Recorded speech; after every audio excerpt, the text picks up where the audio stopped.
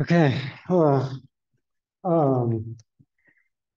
so fortunately, when I looked at my notes from last year, I was like, what am I going to do? Because I didn't get to any of the stuff I was meant to talk about last time. But I realized the same thing happened last year. So I already had notes based on the idea that I didn't get to anything. Obviously, I should go back and analyze more carefully what happens in these lectures. Plan better for the future, but oh well. Anyway, so I'm going to start by talking. Well, so I start by talking about the classification of complex ideas. I mean, this. Don't want to spend too much time on this, but there's something that's a little confusing about it, right? So there's ideas in general, and they're divided into simple and complex. And then complex ideas are separated into substance or ideas of substance.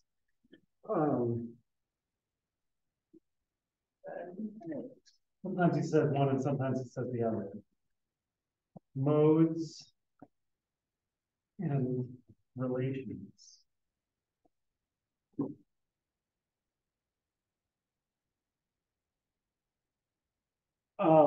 Now,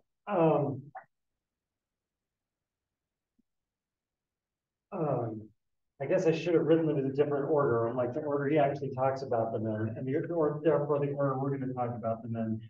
We're first talking about modes.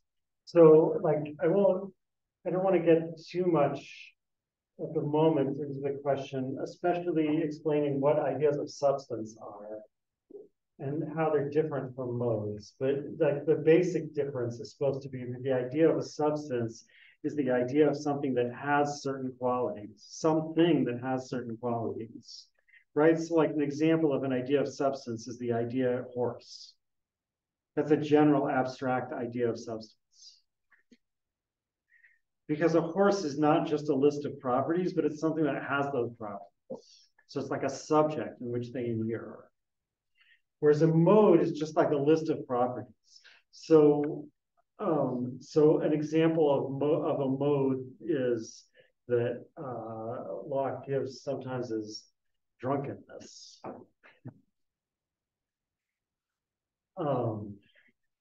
Right? So like drunkenness is a list of properties that an animal could have, a human being, I guess, could have.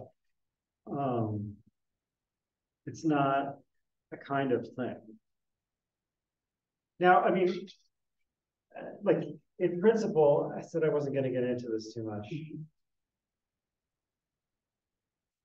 In principle, you could have the same list of qualities being used to make the idea of a substance and being used as a mode, right? Like kind of like hoarseness, the idea of hoarseness versus the idea of horse.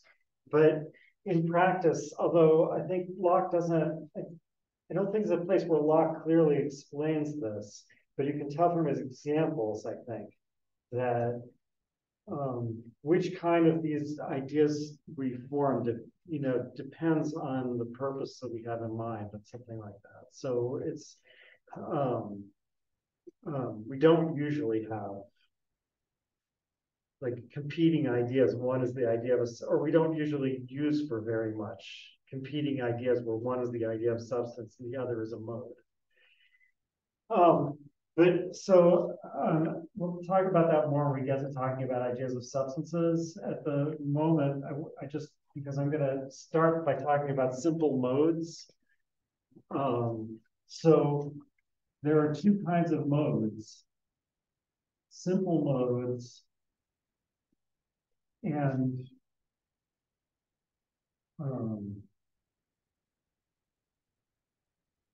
what is it called, the other one?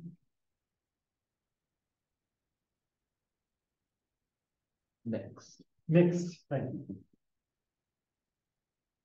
I always want to write complex here because complex is usually the opposite of simple, but that would be wrong. And the thing thing I want to emphasize here before I start talking about simple modes is that, as you can see, a simple mode is a complex idea.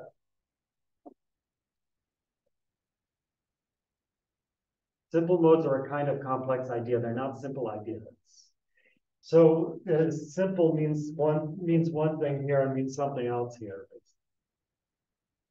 So, all right, so what is a simple mode?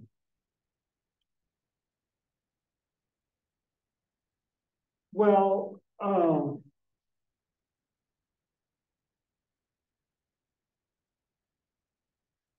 so here's the definition. This is book 2, chapter 12, section 5 on page 160.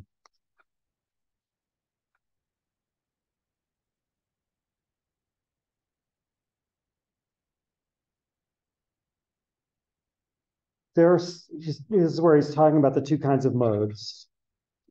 There are some which are only variations or different combinations of the same simple idea. Look at the camera here. There are some that are only variations or different combinations of the same simple idea without the mixture of any other, as a dozen or score, which are nothing but the ideas of so many distinct units added together. And these I call simple modes, as being contained within the bounds of one simple idea. So at least some simple modes are like this. I want to form the idea of more things, like an idea of something bigger, there's more of. And the way I do that is by forming a bigger idea. So I take the idea of an unit, as he often says, or unity, and I somehow repeat it. So this might be the idea of 3. Or, I mean, it would be the idea of 3. Yeah, to form the idea of 3, I take my idea of units and I repeat it.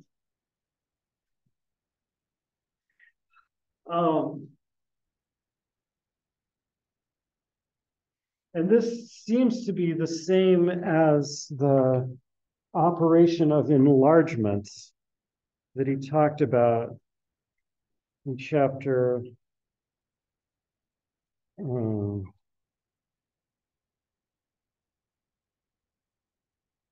11.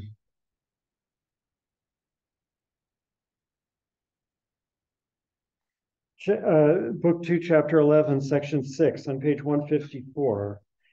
Remember, he talks about compounding or composition, and I was spending a lot of time talking about what that means or why we need to do it last time. So at the end of that paragraph, he says, under this of composition may be reckoned also that of enlarging, wherein though the composition does not so much appear as in more complex ones, yet it is nevertheless a putting several ideas together, though of the same kind.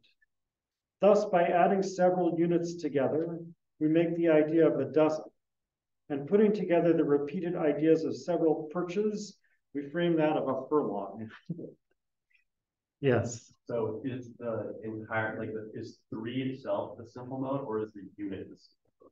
No, so the unit is a simple idea. That's, again, I already erased this, but remember, simple ideas, complex ideas, and under that we have modes, and under that we have simple modes. And the definition we just gave of simple modes is that the same simple idea is either variations or combinations of the same simple idea. Okay. Right? So the idea of a unit is a simple idea. It's one of those simple ideas that we get from both sensation and reflection, and in fact, that come together with every idea, simple or complex. So this is a simple idea, but the idea of 3 is a simple mode. Yeah. Does that mean, is there a complex idea then also associated with three, like, does the simple idea become a complex idea and then a mode, or is there just no real hierarchy? Well, no, so again, a simple mode is a kind of complex idea. So the idea of three is a complex idea, Okay, right? So like it's different from a mixed mode, right? Like drunkenness, right? Contains many different ideas. right. No, I don't know exactly what the definition of drunkenness is, but anyway, it clearly contains many different ideas. That's a mixed mode. A simple mode is not a simple idea. It's composed, but it's composed out of the same simple idea. Now,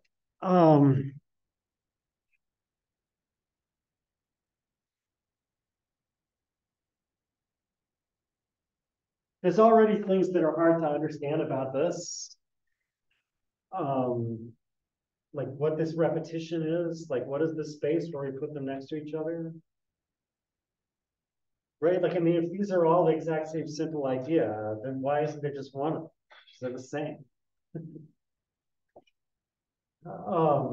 So like, I'm not sure that this story is completely straightforward, but I want to like take this as a given and ask how it applies to the case of continuous quantity.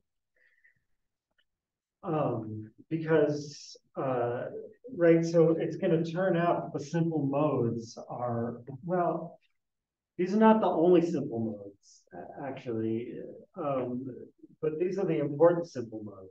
The important simple modes are the ideas of space, time, and number. So this is the number case. Yep. So in the number case, we repeat the unit over and over. But what about the space case?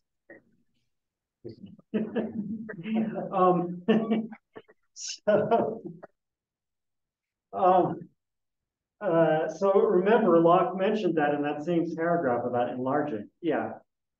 I'm just kind of confused. So the repetition of unity is for mixed modes or simple modes? This is a simple mode. The idea of three is a simple mode, right? That's why I drew a line to this, which is under simple modes. Here are the simple modes, and ideas of number are simple modes. And again, they're simple modes because it's easiest to understand in this case. They're simple modes because the only simple idea they contain is the unit, the idea of unity. So again, I mean, I'm sorry, I don't like this obviously was not a great terminological choice on Locke's part. I don't know why he did this. It's definitely confusing that a simple modes are a kind of complex idea. We like the whole word complex. But that's, you know, that's what he decided to do, so we have to live with it. Right. So what I wanted to ask is about, so like in that paragraph about enlarging in chapter 11, the two examples were a dozen. So I think he likes to use these examples like dozen and score, where we have, or pair also sometimes he uses, where we have a special word for like a special name just for that number of things. It makes it clearer than an example, or he thinks it makes it clearer than an example like three, but it's supposed to apply to any number. I mean, you know, here's another question about this. So how do you form the idea of a million? By repeating the unit a million times? Like, so you have a big idea in your mind that has the unit in it a million times, and that's how you think of a million? That doesn't sound exactly right. Yeah. Would it be, well, if you did that, but instead you thought of like 10 100,000s, would that be complex then? Or I guess, would that be a mixed mode? Yeah. Yeah. So it seems like the answer is no, and it seems like he does understand that that's you do something like that, but he doesn't talk about it very much. You know, you're reminding me that I wanted to wear a mask, but Oh, well. Everyone's more than 6 feet away from me, right?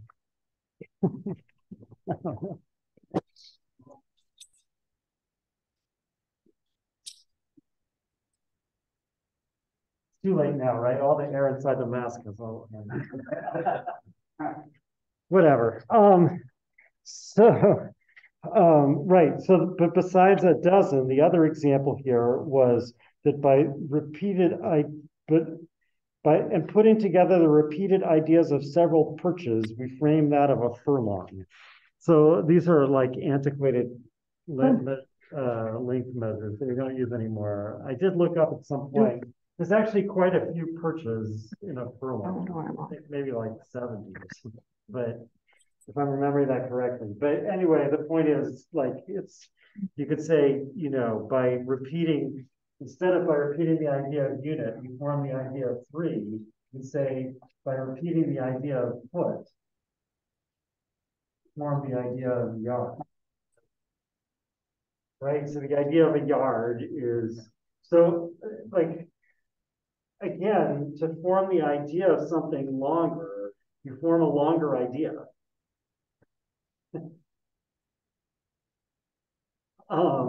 That's the way of looking at this, which is kind of surprising if you think about it. Although it does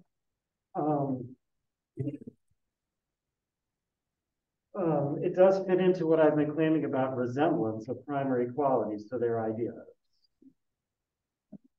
Right? Like this kind of structure that this idea has is somehow analogous to something in the object. Yeah. Couldn't atoms be considered a single unity? An atom? Right, like the actual very big particle of any particular object, right? Like could that be theoretically considered a unity that is like a combination, like say water, for instance, is a combination of two, right? Hydrogen atoms. Or that's what I'm saying. What I'm saying, like would that. So, I mean, there's a bunch of things going on here in that question. I mean, so first of all, obviously, an atom is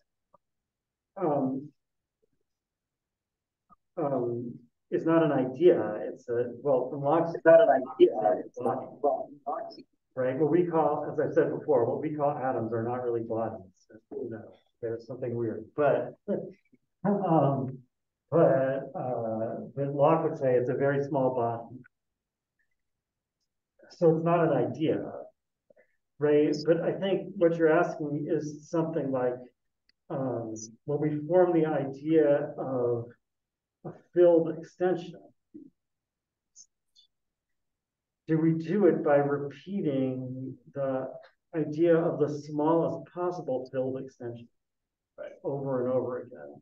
And you can ask that also about an empty extension, right? Like, or when we're abstracting from whether it's filled or not, is probably the best way to look at it. We form an idea of a yard. It's not the idea of a body that's a yard long. It's just that length, right? But again, you can ask the same question. So like here, we repeated the idea of a foot to get a yard, but isn't the idea of a foot also a simple mode of space? And the answer is yes. So like, so it's not yet similar to this case, where in this case, the idea of unity is completely simple. In fact, Locke says at the beginning of the chapter about number that it's the simplest idea, which I don't understand because an idea is either simple or it's not. But somehow it's simpler than other ideas. I don't know. But in any case, it's definitely a simple idea. And so we understand how if you want the idea of three, all you need is that simple idea of unity, and you repeat it 3 times, and you have the idea of three. But here, like, this isn't at all similar because this isn't a simple idea. What's the simple idea? And so if you think that space is, that any space is divisible into a finite number of parts, then you could make this work, right? So then indeed, what you would be starting with, at least like as in the case of the 100,000s or whatever, right? Like maybe you form the idea of yard by adding together feet. and you form the idea of a foot by adding together inches and so on and so forth. But at the bottom, there's the simple idea of a unit of space, right? And an atom would be a body that occupies a unit of space, right? Again, not like this is not really connected to what we call atoms at all, but it's like connected to what the ancient atomists call atoms. Things so small that they can't be divided. So we'll see that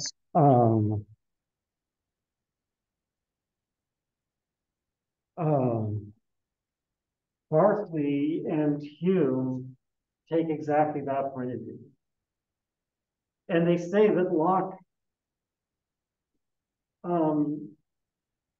should have to agree with them, because how else can you understand this? But Locke doesn't agree, right? So Locke thinks we can't form the idea of a smallest space any more than we can form the idea of a largest space.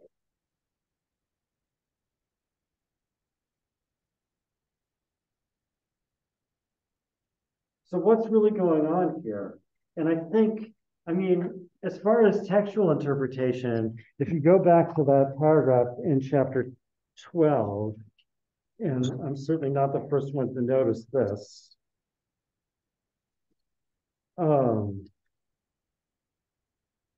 There are some which are only variations or different combinations of the same simple idea.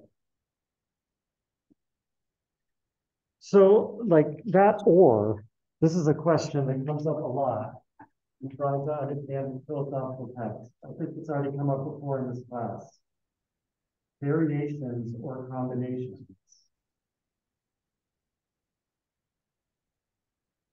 Is this the or, the epexegetical or, that means, so it means variations, that is combinations? Or is it the either or? So there's two different possibilities here, either variations or combinations. And so it seems like the answer must be the second. There's more than one way of forming a simple mode. This is one way of forming a simple mode, by combining the same simple idea over and over again. But, and you can do that with ideas of space once you have a unit of space, like a foot. But you can't form your original idea of a unit of space that way, because there is no smallest piece that could serve as a unit. No, you can. So there has to be another way of forming a simple mode from a simple idea. And presumably that's what he's calling variation here. And so how could that work? So I think the answer is that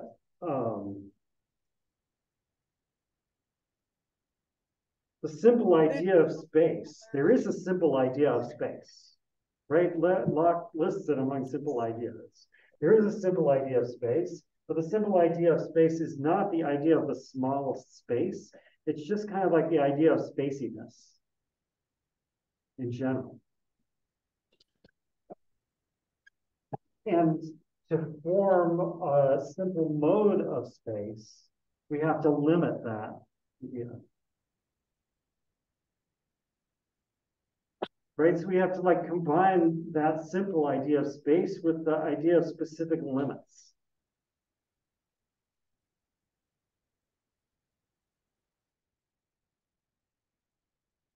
Now you might say, wait, doesn't that make a mixed mode because it contains the idea of space and the idea of limit? No, mode. And Oh, yeah.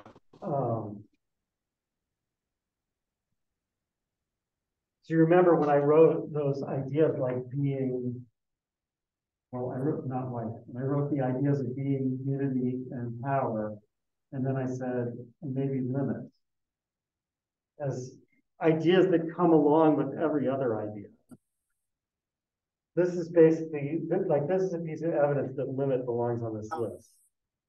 that, so in other words, like the idea of a yard is the idea of 3 feet as one idea. Like every idea, it comes with units. I can't remember what.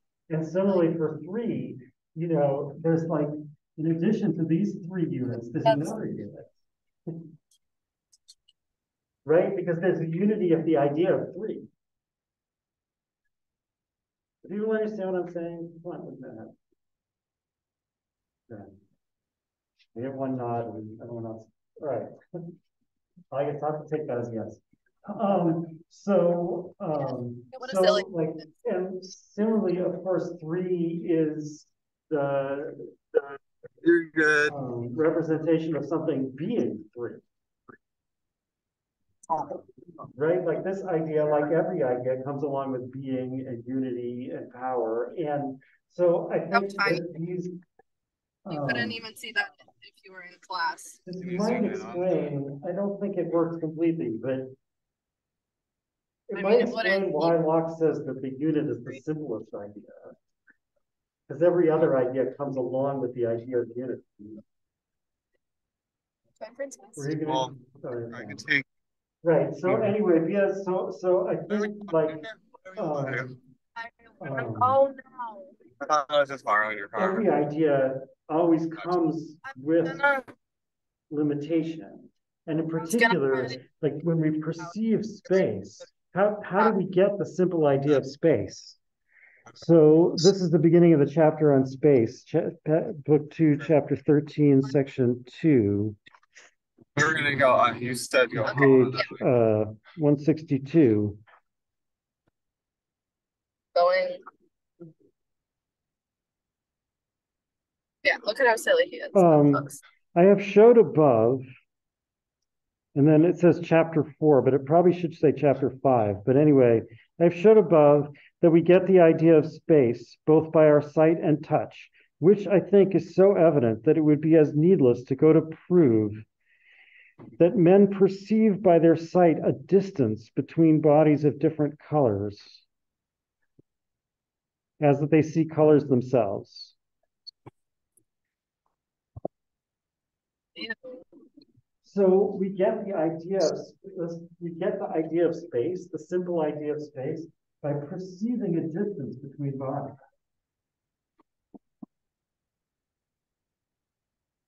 Yeah, just fuck. So the simple idea of space always comes.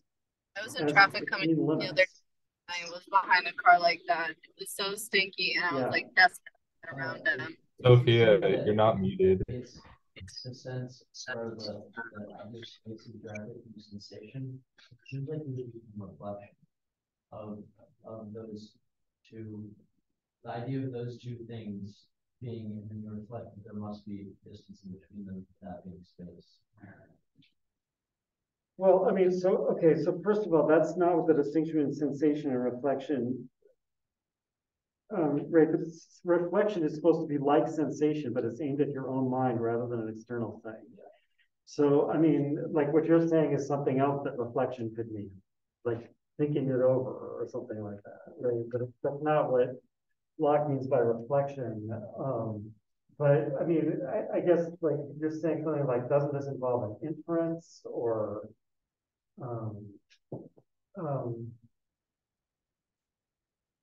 but that's not what Locke says in that passage, right? He says that we perceive by sight a distance between bodies.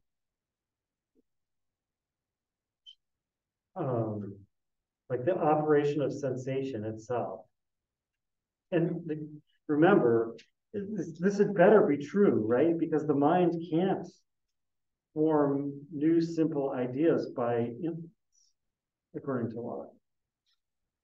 We only get simple ideas by sensation or reflection.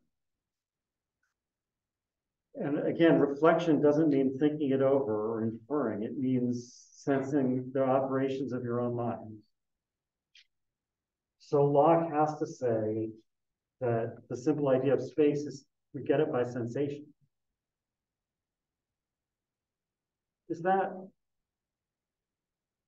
I mean, maybe you're saying you don't agree with Locke, which is a whole different question, right? But this is definitely what Locke is saying. We get the simple idea of space, and this is the type of situation where we get it. We perceive a distance between two bodies. So, like, we get this distance in as a as one thing in sensation. We don't build it up out of little pieces. Yeah. So does that mean that space has the power to make us perceive the idea of space? So, I mean, that's actually a really good question. And I mean, and the answer,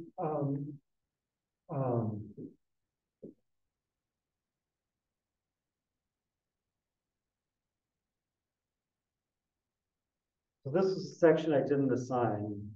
Maybe I should, where Locke talks about ideas of privative qualities.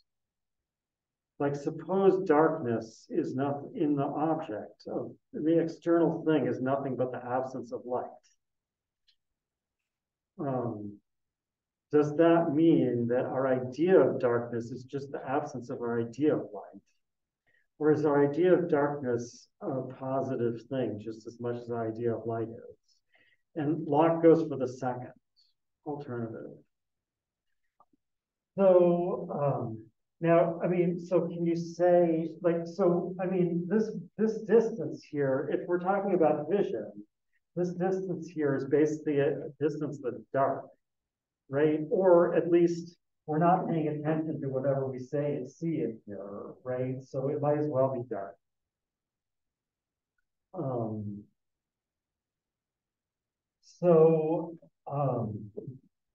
And yet we get from it an idea, according to Locke.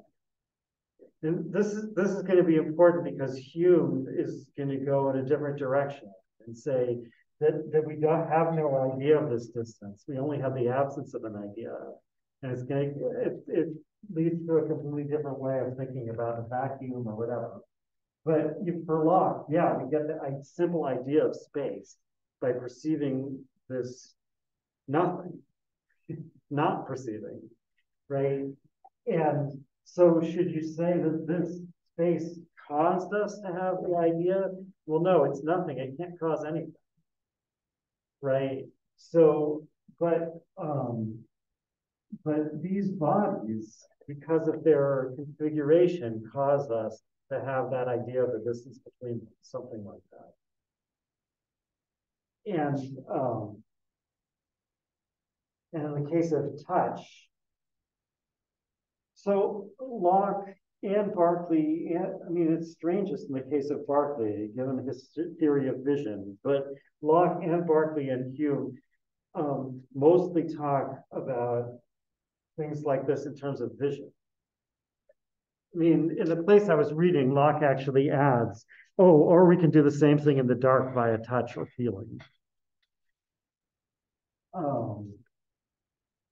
I guess maybe even all at the same time, you try to put your hand through here and it goes through in one place and it stops in others. Although usually it seems to involve like moving your hand from one to the other. But anyway, so they usually talk about these things in terms of vision, and it's easier to talk about it that way, at least for those of us who see. But it's probably not really the fundamental case. Probably the tangible primary qualities are the real tangible qualities. I don't remember if there's a place coming up, so I'll just say it now. I don't remember if there's a place coming up. I was planning to say that like, you know, Locke says one way you can tell that heat and cold are secondary qualities is that you can put both hands in the same water and one will feel hot and the other will feel cold. Like if they were like doing different things before that, right? So whereas he says, you know, like the same thing will never both feel round and square. So that's like a difference between the primary and the secondary qualities. And, you know, and he does, there he's talking about your hands, right? But Berkeley, when he criticizes the primary secondary quality distinction, is going to say, well, wait, you know, the same thing can look round and square from different points of view. That's actually one of Descartes' examples in the Meditations, in the sixth meditation, of towers that look, a tower that looks round from far away and square from close up, or maybe it's the other way, I always forget. But right, so actually, it seems like Berkeley is right, and Locke is right in that place to concentrate on the tangible, right? Like, I don't know if it's true, but it certainly seems more plausible that the same thing can't feel round and square at the same time. It might or not be true, but the thing with vision is definitely not true, right? Like everyone agrees that's not true. So anyway, that was just a digression. Right. So that was a long way of saying that no, the space itself doesn't cause the simple idea of space, but the things that have the space between them cause the simple idea of space, I think is what's going on here. Okay. What was I going to say?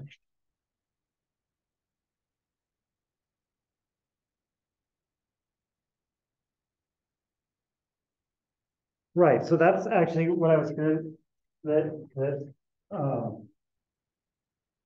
it's precisely because of that we always get the simple idea of space with limits, right? If there were no bodies at all,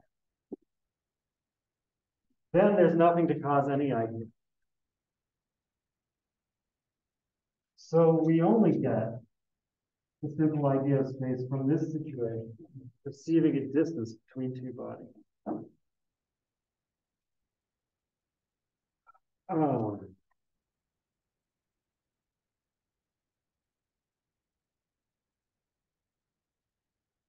And, you know, once we get the idea, so this is a simple mode of space. That is, I mean,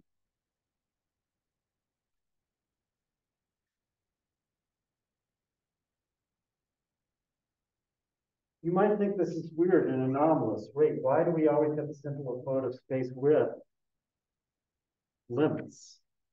But, you know, you could ask the same thing about the simple idea of unity. We always get it as the unity of something. We get it from sensation or reflection. It's always the unity of something that we sense or reflect on.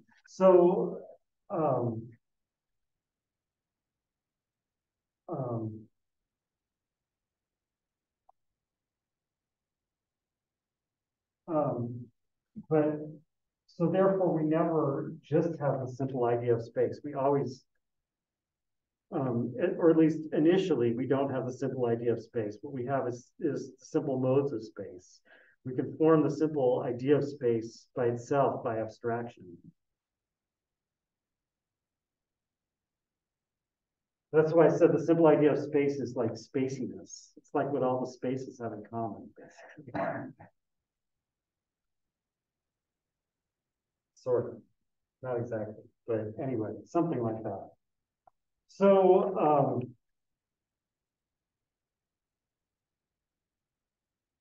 and I think,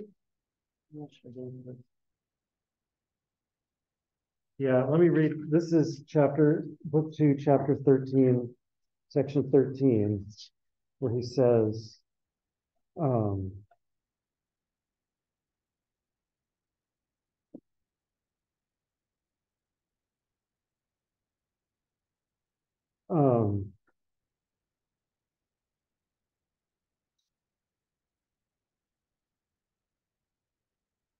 page 166.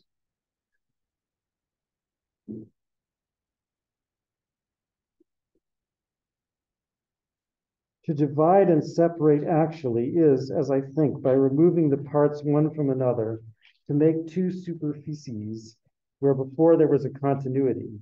And to divide mentally is to make in the mind two superficies where before there was a continuity, and consider them as removed one from the other.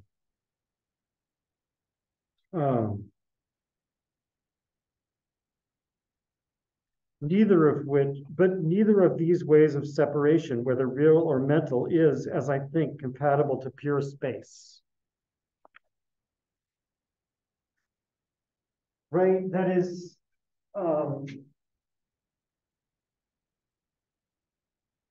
this idea really is not composed of parts. It can't be divided into parts, even mentally. Because to divide something into parts mentally means to like imagine one part going away from the other. But there's nothing here. So there's nothing that can go away from anything else. So it's really completely different from the way we form the idea of the numbers initially. Then it's true, you can do something like this. But at the bottom, there's always a unit that's not divisible. Now, it's not divisible. You might say, well, but I thought you said there was no small space. Doesn't that mean space is infinitely divisible? Well, I mean, what Locke actually says is that body is infinitely divisible. And that means there's no smallest space. But it doesn't mean space itself is infinitely divisible, because space itself isn't divisible at all. You can't take the parts of it apart from each other. But if body is infinitely divisible, that means there's no smallest space, right? Because, no matter how small the body is, you can move two pieces of it away from each other, and then you get a space that's smaller than that body. I should draw it a little bigger so you can see it, right? But like when you first start moving the two parts of the body apart from each other, this space is smaller than the space that the original body fit into. Does that, I mean, I don't know how to prove that. It should be clear from the picture though, right? That like, this space is, you know, like, this was the starting body, and now we've started to separate it. This here is smaller than this. So no matter what body you take, you can always find a space that's smaller than that. So there's no small space, but it doesn't mean space is divisible. All right, if you understand what I just said, ignore it. It's probably not. All right. So, all right. There's more to said about space, but I'm trying to follow the plan that perhaps led me to catching up last time I taught this. So are there questions about space? Because otherwise I'm going to go on and talk about infinity. Yes. So that's you have to take a variation of space to get it to be a foot or whatever. Does that mean that variation is putting into the idea of a foot the thing that means we can just split it up to smaller and smaller little bits? Like, is that what the variation does to space? Is allow it to be chopped up? Well, no, I mean, I don't think that's I mean,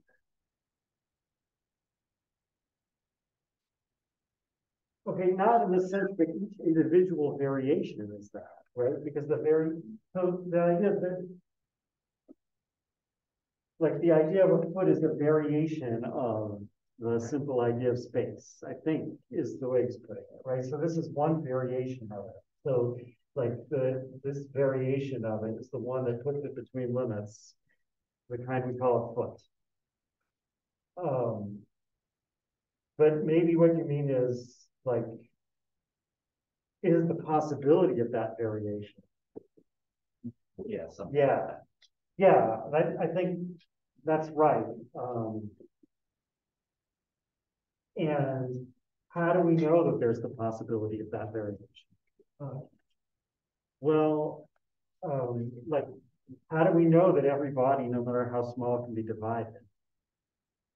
He said that in chapter 4 of book 2 about solidity. And he said, we find this to be the case in bodies that are large enough for us to actually feel them. And there he's talking about the tangible qualities, right? Because it's solidity. So, and then he says, but the mind follows it also into ones that are too small to feel. So, we don't know it from experience. Because we have no experience of bodies that are too small to feel. And so, like, I think that is, that's why I was saying that thing that he only says explicitly in book 4 is already implicit here in book 2. That there are certain necessary connections between ideas of primary qualities. That we don't, there are just visible necessary connections. We don't know them based on experience. So we know that space is variable in this way because we know that bodies can always be divided from each other, basically. Like that's what I was trying to kind of argue up there with those pictures. Because we know that bodies can always be divided from each other, we know that space is variable in this way.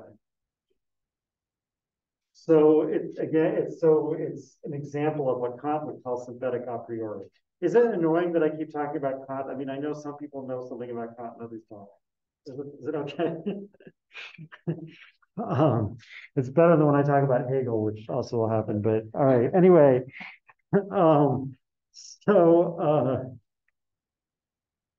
right. So that was a good question.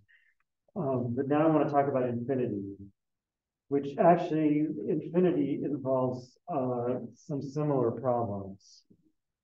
Well, in fact, one of the types of ideas of infinity he says we have is the idea of infinite divisibility of the body.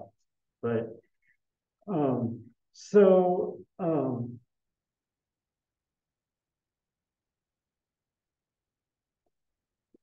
first of all, and there's a lot to be said about it, but I'm going to try to say the absolute minimum so I can get on to the new material. So first of all, he starts with an important claim, which to us might seem obvious, which is that finite and infinite are primarily types of quantity.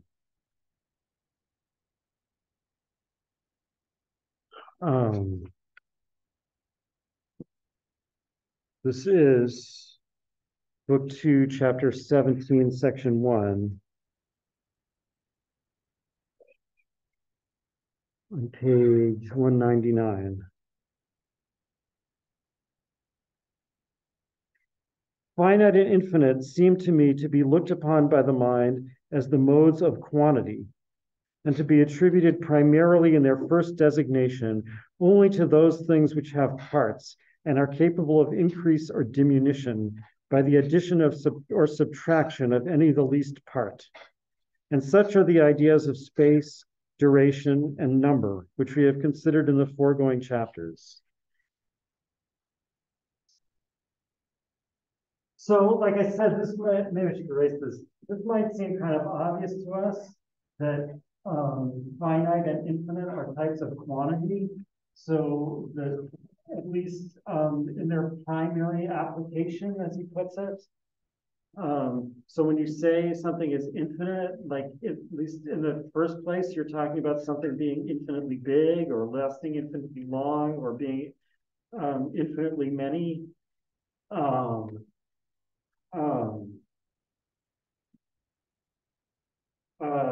But this actually is a direct challenge to Descartes' doctrine of the idea of the infinite.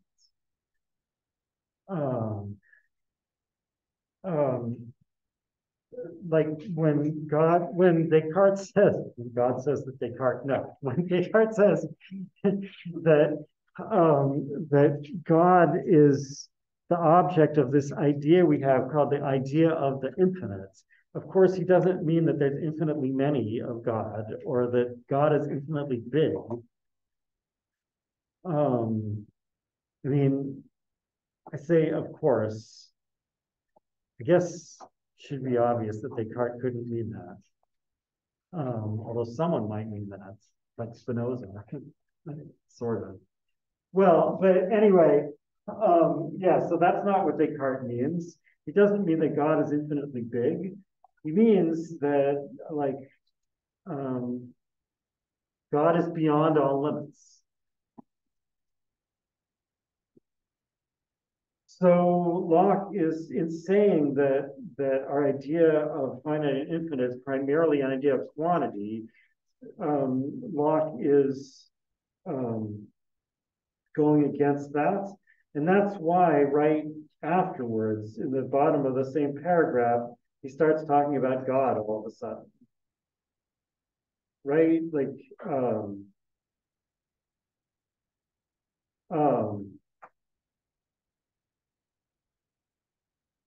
"'Tis true that we cannot but be assured that the great God, of whom and from whom are all things, is incomprehensibly infinite. But yet, when we apply to that first and supreme being our idea of infinite, in our weak and narrow thoughts, we do it primarily in respect of his duration and ubiquity, and I think more figuratively to his power, wisdom, and goodness, and other attributes, which are properly inexhaustible and incomprehensible, etc.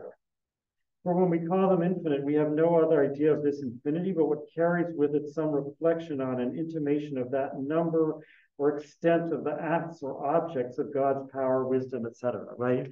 So Locke is saying that if we say, no, God isn't infinitely big, God is infinitely powerful, God is infinitely wise, or whatever, Locke is saying that, first of all, when we call God infinite, the main thing we're saying is that God is infinitely big, so to speak, that God is everywhere, right? Not by having different parts everywhere, though. So maybe it wouldn't be right to say God is infinitely big. But anyway, but Locke says when we apply infinite to those other attributes, if we say God is infinitely powerful, what we mean is God has the power to do infinitely many things, or something like that. Or to like move a body infinitely far, or that type. So it's all has to come down to quantity. So that's one challenge to Descartes' view. But the second challenge to the same doctrine, which is probably more important, is the question, how do we get the idea of the finite? So according to Descartes, and it's connected to their other disagreement or not, I don't know. But according to Descartes, to get the idea of the finite, you first have to have the idea of infinite and then restrict it. That's how the third meditation proof of the existence of God basically works. Like if you look at the summary that Descartes gives at the end of the third meditation, or the beginning of the fourth meditation, I don't know. Anyway, if you look at Descartes' summary of that proof, the proof in the third meditation is very complicated, but then he basically summarizes it by saying that, like, I couldn't have the idea of myself as something finite if I didn't have the idea of something infinite, which I am, so to speak, a limitation of its effects, anyway, something like that. So, so Locke says, what do you mean? There's no problem getting the idea of the finite.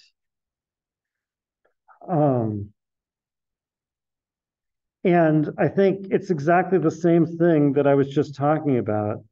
This is chapter 17, section 2.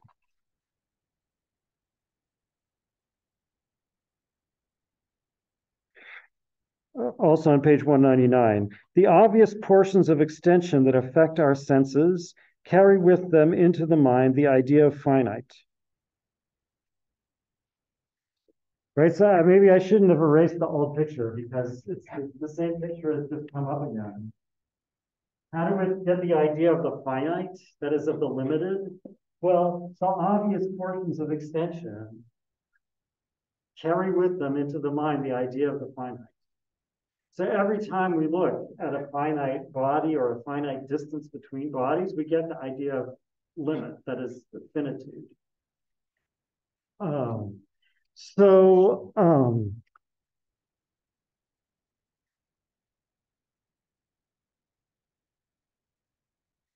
So this is good for an empiricist, right? Because if you say with Descartes that we first have to have the idea of the infinite, and then from that we can form the idea of the finite, we obviously didn't get the idea of the infinite from experience.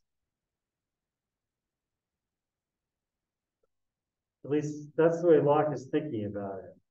I mean, the truth is, this simple idea of space, in a way, is an idea of infinite space.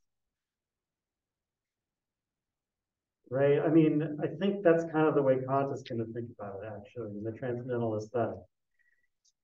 Kant, who otherwise is very close to Locke on these matters. But Locke isn't thinking of it that way. So, you know, because again, he's thinking, it's because he's thinking of infinite as a mode of quantity. This is an idea of infinite space, not in the sense that it's an idea of infinitely much space, right? But rather in the idea that it's the idea of space without the limit. So, right. So anyway, so the way Locke is thinking about it, and you know, we couldn't get the idea of the infinite from experience, but we can obviously get the idea of the finite from experience, he says. And then the question is, how do we build up the idea of the infinite from the idea of the finite?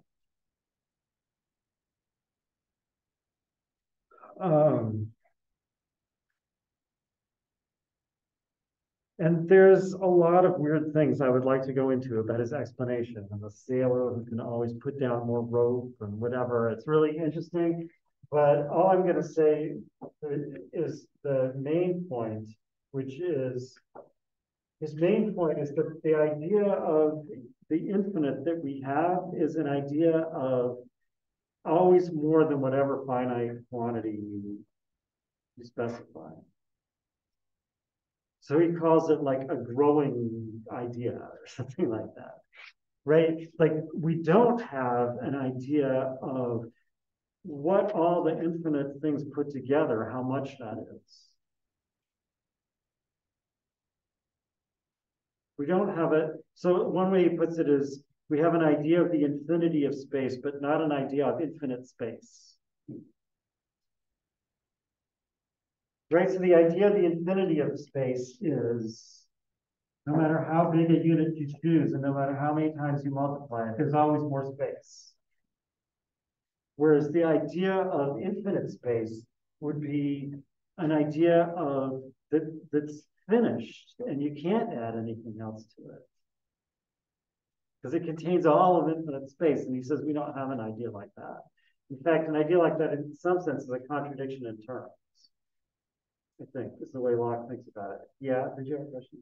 Yeah, I mean, he says that this thing about repeating, like always adding one more thing, but how does that take us to, it seems like you have to start with an idea of infinity to allow that to equal infinity. You can always think of one more, but it seems like there's an extra idea in there, like that, you know, there's one more, but I can always add one more, but it doesn't seem like that equates to.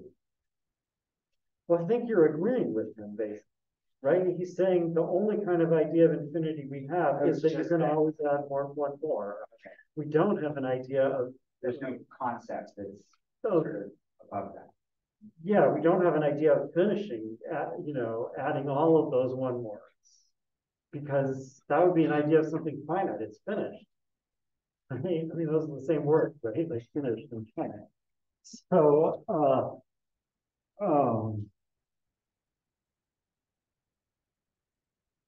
right. So we can never say how much the infinite is. It is not an amount. It's like a process, you know.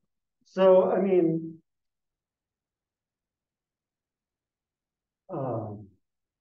Again, I could try to talk about the relationship between this and modern set theory and whatever, but I will not. 'Cause I'm gonna go on to new material, unless, are there more questions about the infinite before I go on? Infinitely many more questions.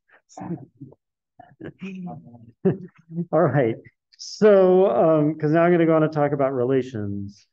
Not that bad. I would say that. All right.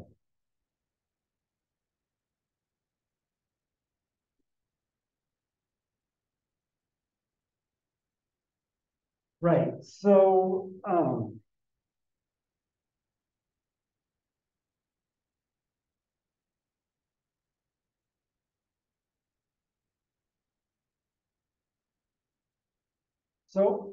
okay, and remember, relations are another kind of complex idea.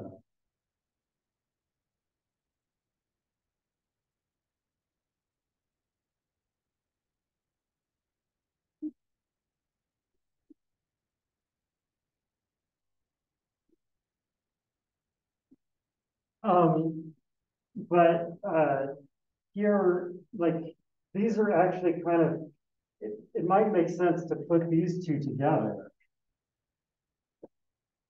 and have this off to the side, because this, uses a quite different ability of the mind than these two.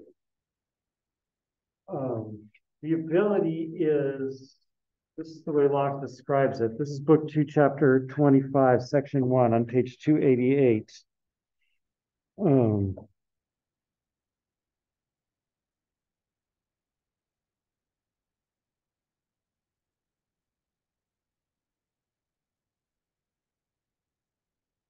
The understanding and the consideration of anything is not confined to that precise object. It can carry any idea, as it were, beyond itself, or at least look beyond it to see how it stands in conformity to any other.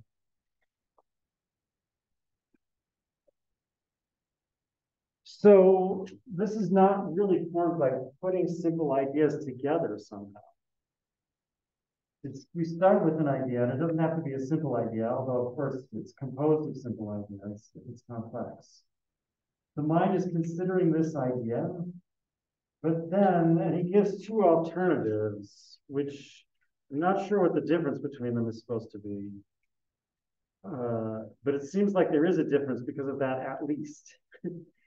Right? It can do one, or at least it can do the other. So that means they're not synonymous, I guess. But anyway,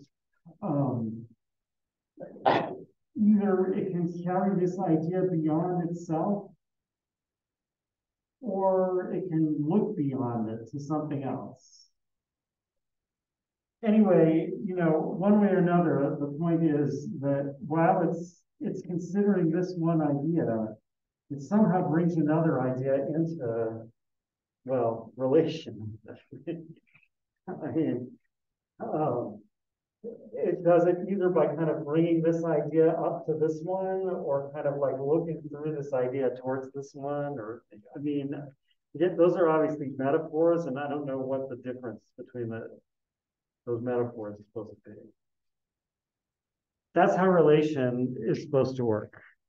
Well, I mean, that is, it's based on that ability of the mind that we're able to form ideas of relation.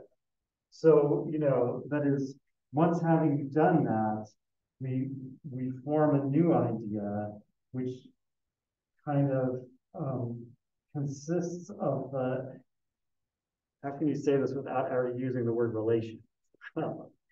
Right? We form a new idea that consists of that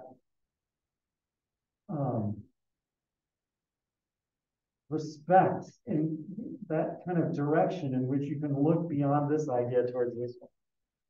And that's the idea of the relation. So, like, I mean, for example, if you have the idea of a tree, and then you have the idea of a huge mountain, and you're considering this idea, but then you kind of look beyond this idea to this idea. And, at least, I mean, there may be more of one way of doing this, which I'm not sure how Locke explains that, but anyway, at least one way of doing it is you look beyond this idea towards this one, and you see that to do that, you have to look from a small size to a big size. And from that, you form the idea of the relation bigger than. Or smaller than, I'm not sure, well, maybe, anyway, one of those. So,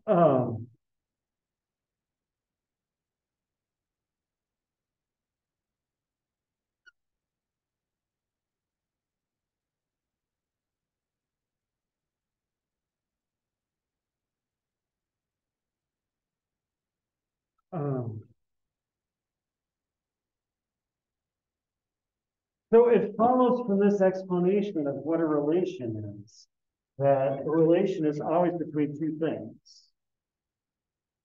Right? I mean, this is how you form the idea of a relation. You start with one idea and you look towards another one.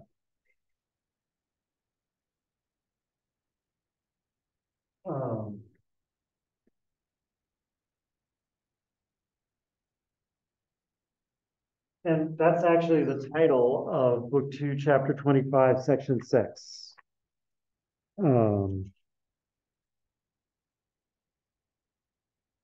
Relation only betwixt two things. So this is going to cause a problem for the relation that Locke devotes an entire chapter to, the relation of identity.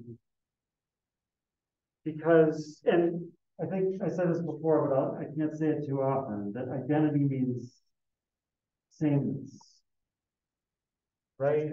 The relation of sameness.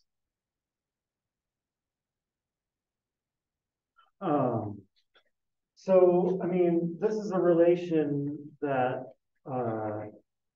things are supposed to bear to themselves. Nothing is the same as some other. Everything is the same as itself. So there's only one thing. Where are the two things?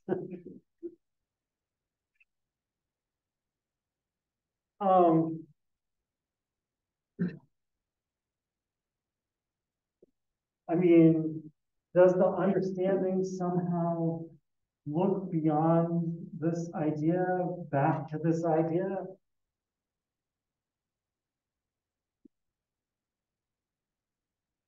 So,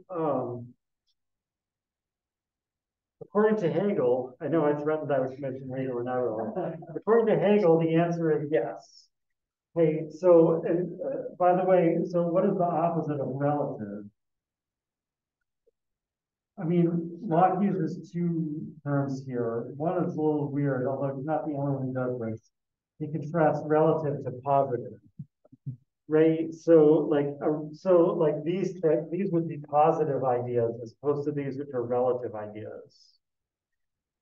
But the other, which is the better opposite of relative, is absolute. Locke also uses that. So, like, absolute means not relative. That's what it should be, anyway. So, so Hegel's view is that the non-relative or absolute consists of the, like, simple, like, going out of itself and being reflected back into itself. People who also are in 112, you remember I was talking about a version of this in Emerson. So yeah, I mean, so that's Hegel's solution to this problem. I could try to talk about Frege's solution, or I don't know, but anyway, neither of those, that's not Locke's solution, right? Locke thinks it doesn't make sense to talk about being carried out of yourself back into yourself. I mean, I guess, like, in a way, Hegel agrees that it doesn't make sense in that Hegel thinks we have to rework logic because of this. Right?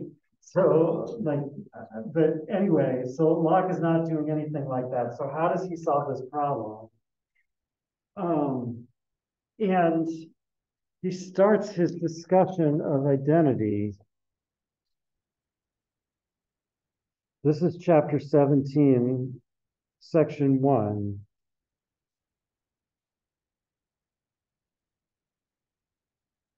Another occasion the mind often takes of comparing is the very being of things when considering anything as existing at any determined time and place. We compare it with itself existing at another time, and thereon form the ideas of identity and diversity. Right, so the solution is, how is it that there's in a way is only one thing and in a way are two things? Like, if this is the time axis and this is the space axis. So, like the relation of identity is always going between things like this. It's the relation of the thing to itself at another time. Right, so that's why in a way there's only one thing. Because this is at this time what, what's here at this time is what was here at this time. But in a way it's two things because they're not the same. This one's at this time and this one's at that time.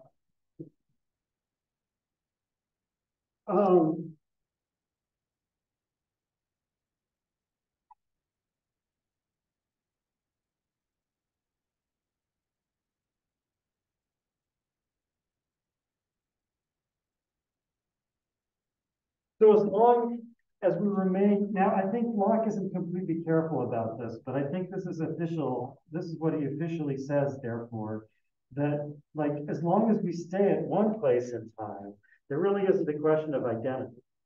Like the idea we get from that is the idea of unity, not the idea of identity. The idea of unity is an absolute idea, it's not relative.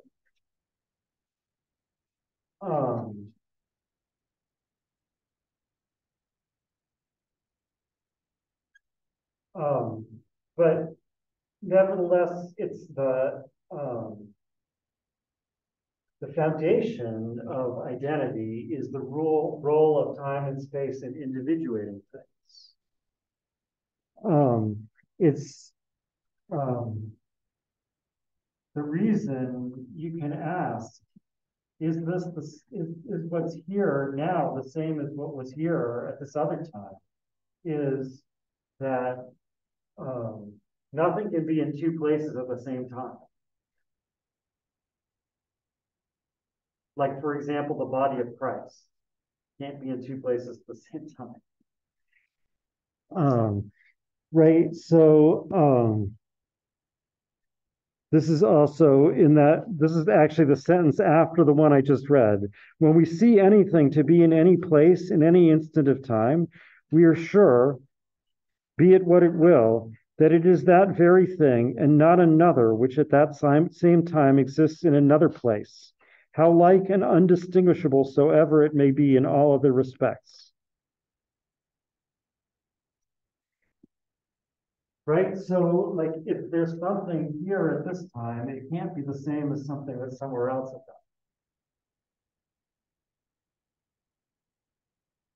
that. And because of that, we can ask if this thing, is it this one or is it this one? That's what we're always asking when we ask about identity. Like, is the thing that's here now, where was it at this time? Was it here? Was it there? But of course also lets him get in that dig against transubstantiation.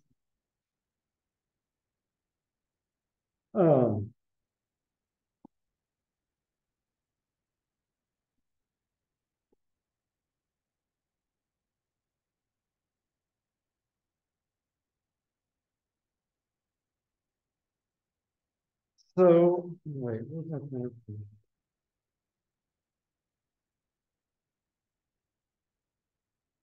Okay, so my hope is, I'm not sure, this might be something I have to put over to next time, and that might not be bad, but So like the main case of identity that Locke discusses, the one he's most interested in is personal identity.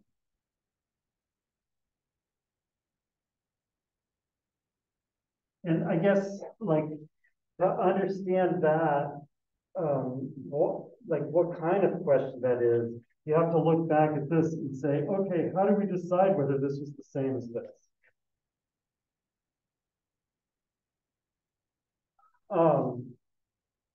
And like I think Locke's position is that of course really these two are never the same because this is at this time and this is at that time. The same thing, it can't be both at one time and at the other. That's a contradiction. So these really are different. I think that's his position. And as we'll see, that if that's true, that makes his view kind of like the opposite of what Hume says about this. I think the exact opposite in a weird way. So these things really are different.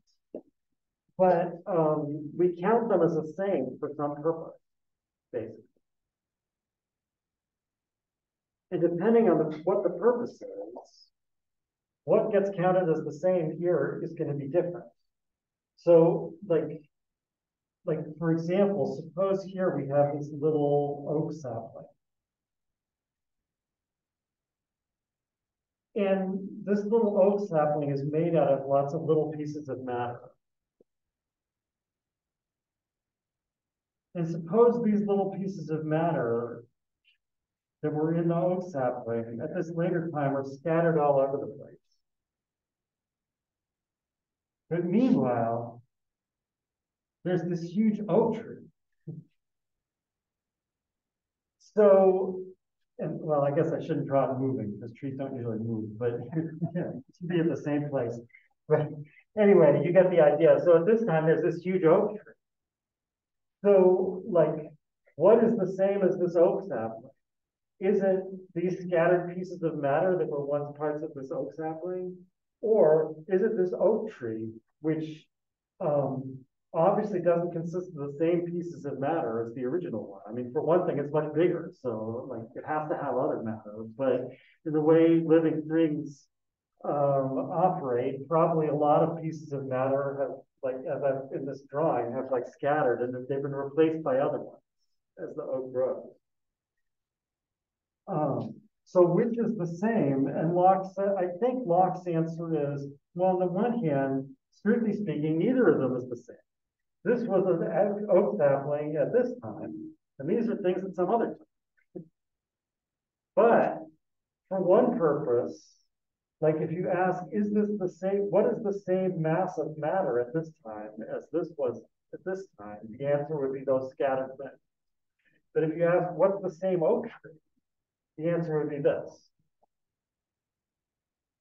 So, like, we have different ways of establishing this relation of identity depending on what we're talking about. And then the question is going to be, okay, how do we establish the identity in the case of persons? Now, the reason I said it might not be bad if I don't get to talk about that is because there's a whole, like, thing to talk about involving the basis of Locke's morality as he works it out in this book. And personal identity is one part of it. Another part of it is the moral relations. And another part of it is this discussion of free will. So, like, I'm going to talk about all those together at the end if I have time, or if not, then at the beginning next. So for now, I'm going to go on from, so leave this over as unfinished business. What is the relation of identity between persons? And I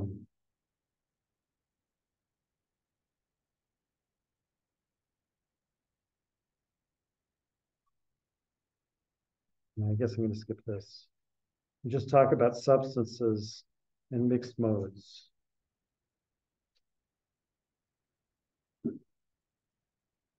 Are there questions about relations in general or the relation of identity in particular?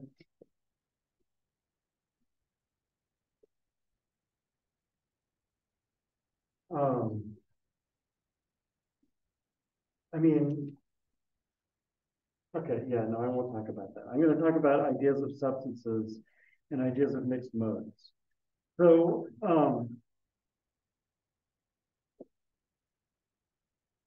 so again, in the case of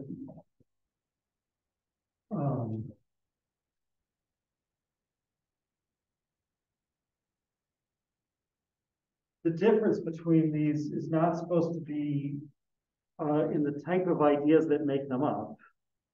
It's in the way the ideas are referred to an external object.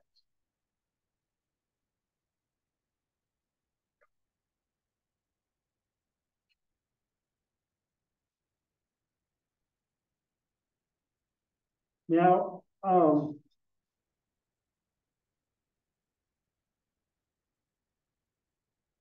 I think, so like I said, one way of understanding that difference, but I think Locke himself thinks that this is like an obscure way of understanding it, is to say, here, in this case, we have just a bunch of ideas put together, and that's a mixed mode. But here we have a bunch of ideas put together. And so, I mean, okay, I guess I can take a step back, right? The ideas are ideas of qualities in the external object. So the ideas of the power to cause those ideas. But here we just take them as the idea of these powers. Whereas here, we take them as the ideas of these powers in a subject. And the subject they're in is the substance that has the powers.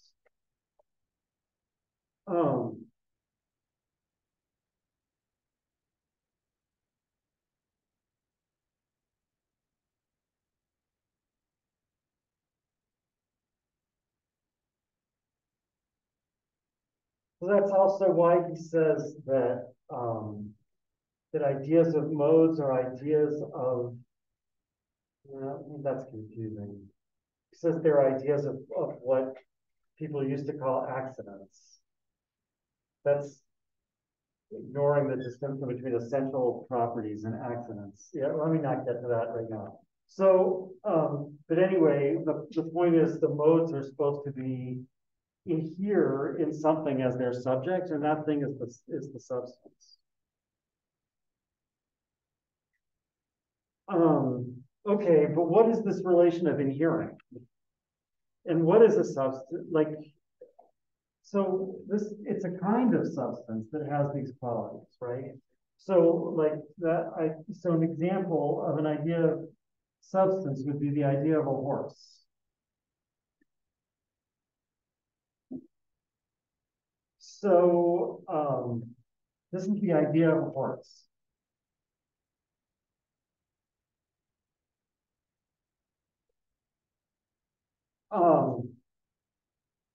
So this is a general idea of substance. So it's the idea of a kind of substance. What kind of substance?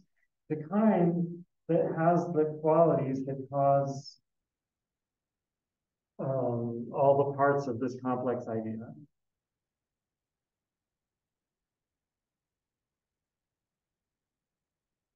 So,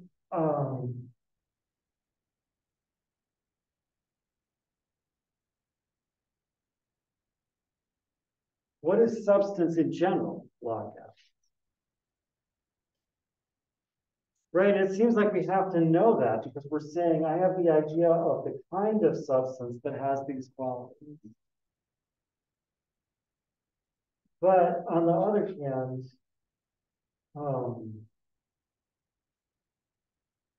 to get the idea of substance in general, I have to take away all the qualities. So what am I thinking of? And Locke says, something I know not what. Right? He compares it to the story of this supposed Indian. I'm not even sure. I think this means from India, not American, but because, yeah, I'm not sure he even uses, he usually calls Native Americans Americans. So, but in any case, this supposed Indian who was asked, like, who said that the world is held up on the back of an elephant, and then they asked, well, what is the elephant standing on? And he says, oh, it's on a giant tortoise. And they asked him, well, what is the tortoise standing on? And he says, something, I know not what. Right? So Locke says the same thing here. It's like, if you ask, what is the quality of color in? You'll answer, well, it's in an extended body or something like that. But they ask, well, what is extension and surface and all those other things in? And now you have to say something, I know not what. So, I mean, the point of this all being that, and this is why I say that maybe this is an obscure way of understanding the difference, that if you think that we get this difference by having a really clear idea of what it is to be a substance and like have things in here in you or in it or whatever, I mean, then and then we take that idea of a substance and we add some other ideas to it to get an idea of a particular kind of substance. That doesn't seem to be right because the idea of substance in general, we don't understand.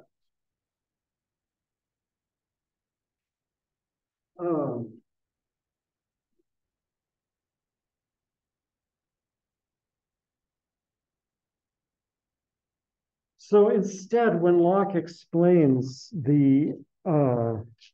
how we actually form these ideas of kinds of substance, he talks about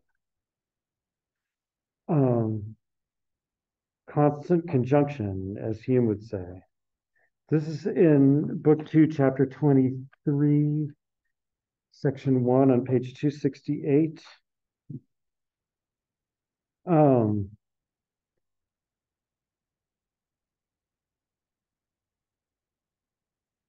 The mind takes notice that a certain number of these simple ideas go constantly together.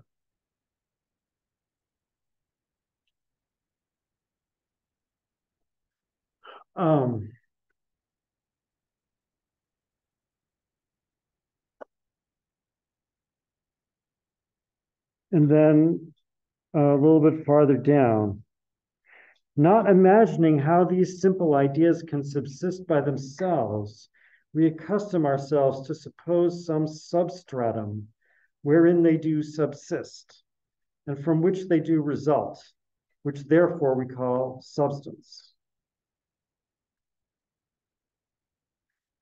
So the way we form these ideas of substance is that we find certain simple ideas constantly occurring together.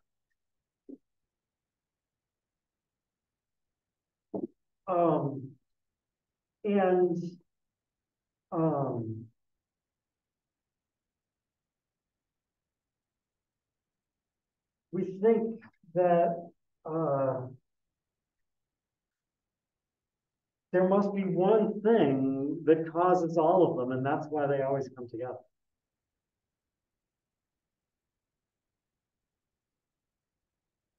And so we suppose, which, like also has the sub in it, right? Then it changes to P because of the, we suppose some substratum that is like the external unity of these different qualities. Right? When I say the external unity is like they don't come together because I want them together. I didn't put them together. And yet they always keep coming together. So I assume that there's some one principle, some, so to speak, like point of unity from which they all come, and it's outside me. And that's where I get the idea of substance.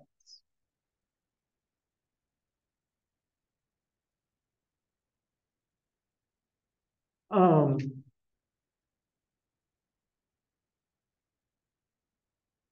by the way, this etymology, I mean, no, I probably shouldn't. All right. I mean, I'll just say, like, Locke should probably know this, but I guess he doesn't. A lot of people don't seem to know it.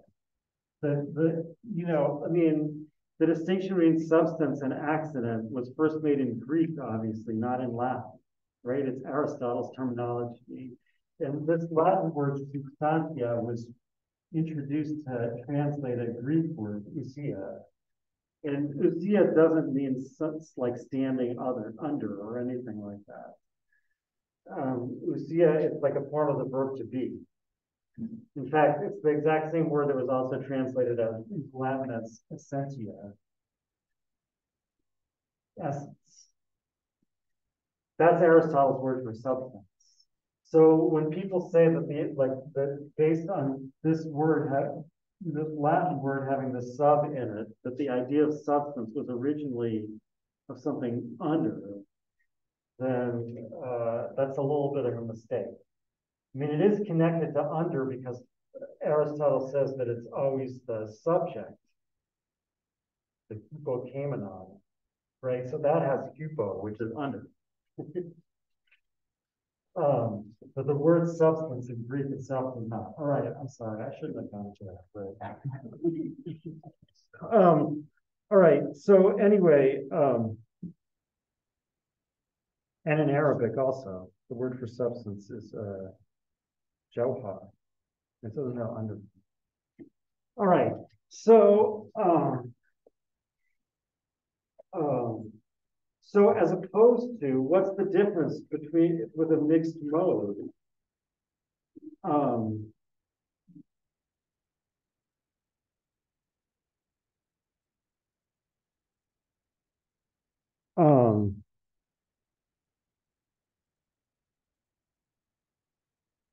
This is book 2, chapter 22, section 1 on page 262.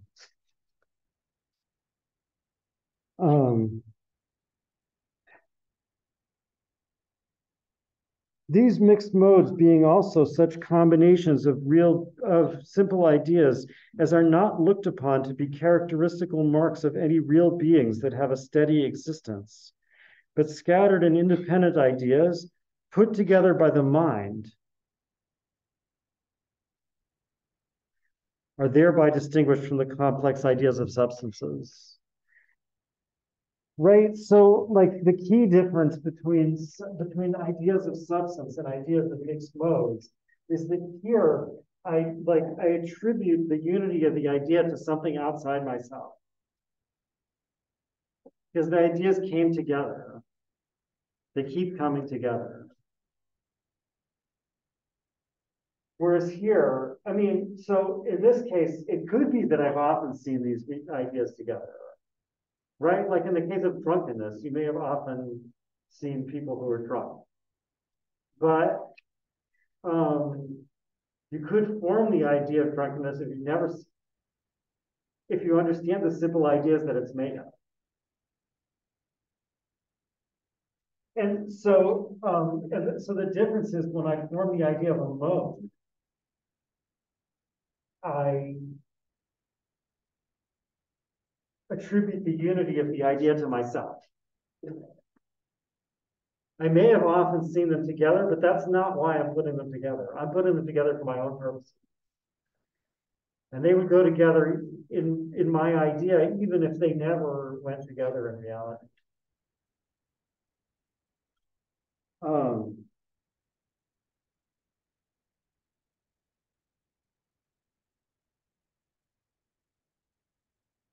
And so remember when I said before that, I think I said this last time, that is yesterday, that that even though in principle you can have the same group of simple ideas, one of them as a mixed mode, the other as you can have the same group as a mixed mode and the idea of a substance. In real life, it's usually you can tell from Locke's examples that there, did I say this today? Maybe it's today. Anyway, in real life, you can tell from Locke's examples that, that we tend to use these two different ideas for different purposes. So like the examples of ideas of substance are mostly natural things, like horses or gold, or, that's the type of example we give of ideas of substance. The ideas of mixed modes that Locke discusses are mostly have some kind of moral or political use. And,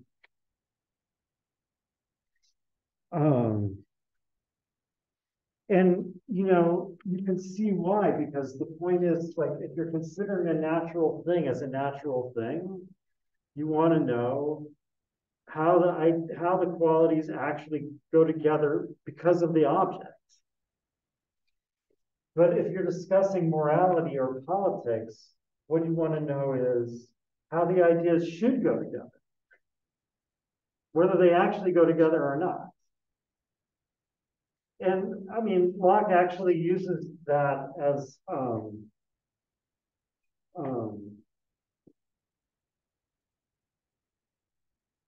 part of explaining what mixed modes are, and how they're related to or not related to what we've actually seen together. He says, it's evident that the early stage of society, when people were inventing institutions that had never yet existed, they must have had the idea before the thing. Right, so it's that type of case where you need to form mixed modes.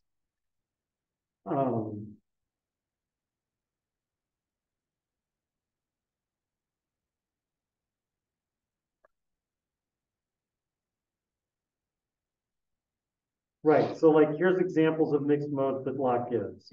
Obligation, drunkenness, a lie, hypocrisy, sacrilege, murder. Right, whereas that example I give of substance are like horse, gold, whatever, yeah. Once those ideas become common, do they become substances? Like if we keep them around for long enough, do they start to I guess, like, can we make some political formation real enough that it has the substance, even if it didn't already?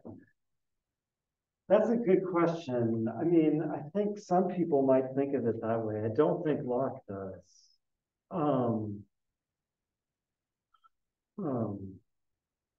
Or at least he thinks we shouldn't do that. Right? I mean, you can also ask this about artificial things, like art, and sometimes he gives artificial things as examples of, well, actually, I mean, I think he says most artificial things are collective ideas of substances.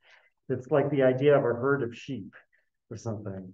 So, right, because they're put together out of parts.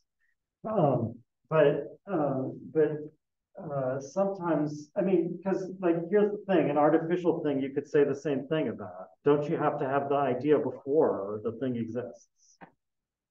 Like the first person to make it had to have the idea before they made it. Oops, I see that I'm out of time. So I guess.